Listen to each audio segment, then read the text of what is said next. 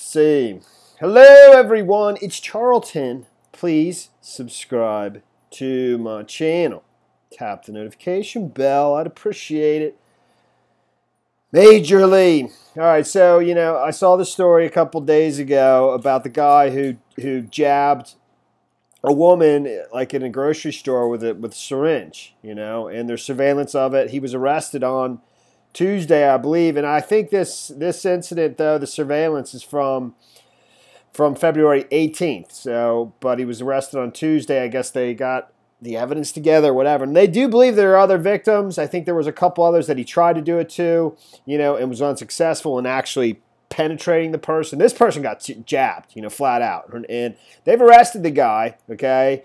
His name is Thomas Stemen. This is in Churchton, Maryland, which is just outside of Washington, D.C. by about 25 miles or so. I guess it's a suburb of Washington, D.C. And they arrested him on first and second degree assault, as well as some endangerment, reckless endangerment. So first and second degree assault and reckless endangerment. When they arrested him, I believe they found another syringe. They found a syringe in his car and multiple syringes in his house. I guess they arrested him at his home. And he lives not far from this woman that he jabbed. Her name is Katie Peters. I think I already said his name, Thomas Byron Stemen.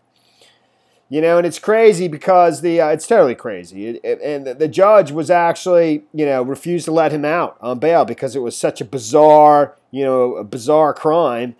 And this woman, let me just play the quickly, the surveillance footage of it. She totally, you see it as clear as day, and she knows right away that she just got, something happened. So he's behind her, and he kind of pulls his hand out of his pocket right there, boom, and just does it to her, and she knows right away. And supposedly he said to her, doesn't it hurt? It feels like a bee sting or something like that. Doesn't that hurt? It feels like a bee sting. I don't know how he would know that unless he maybe did it to himself just to see what it would feel like, which wouldn't surprise me. But so, it says here in this report, which is just from a couple days ago, that, the judge refused to let him out on bail. The judge declared that the suspect, Thomas Stemen, 51, is too much of a risk to the public to be let out of jail due to the disturbing and absolutely bizarre nature of the charges against him, reports our sister station WBFF. Investigators don't know what, if anything, was inside the syringe that the victim of the assault caught on surveillance tape is believed to have been stabbed by. So they tested it, and that's what just is being reported now by the what is it? I forget the name of the county. And Arundel County Police, that it was, they found, like I said, I think a needle in his possession, one in his car, and multiple ones in his house. And I believe all of them were tested. It was his semen, his sperm in the needles, which, is equally scary. This woman, she reports that when it happened, she was obviously startled by it. Then I think she inspected herself on her way home because I think she was returning the cart. She had finished shopping and she was going to be going home. She saw a puncture wound, and it started to feel, like it wasn't. It started to feel worse. The pain or whatever.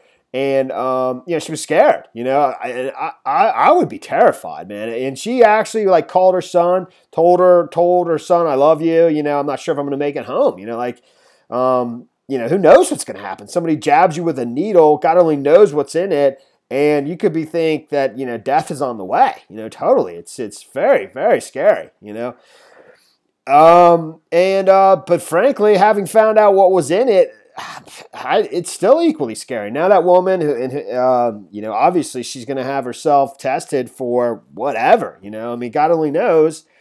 I don't know if he was just doing that because he's obviously something's wrong, but whether he's infected himself and he's trying to, and I don't want to scare this poor lady,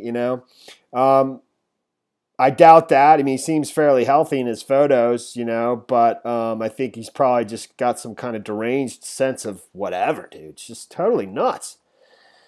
So, I mean, that's pretty much the whole story there. It's just highly unusual. I guess he remains in jail. And that judge, good call, for sure, dude, So, but that's what was in the syringes. And the police are asking for the public's help with anybody who's, been, assaulted by this guy. I mean, they basically put this information out there on February 28th, 2020. The Arundel County Police Department learned that the substance in the syringe from the February 18th assault was semen. Additional testing and investigations are underway. Detectives believe that there may be additional victims who have yet to report similar incidents. This investigation is extremely active. Additional charges may be applicable. Anyone with any information is asked to call Southern District 410-222-1960 or the TipLine 410-222-4700.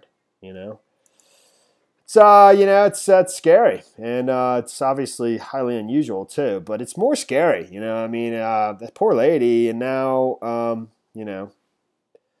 So, but that's pretty much the story there. Stemen is accused of stabbing Katie Peters with a syringe at Christopher's Fine Foods in the 5500 block of Shady Side Road in Churchton last Tuesday.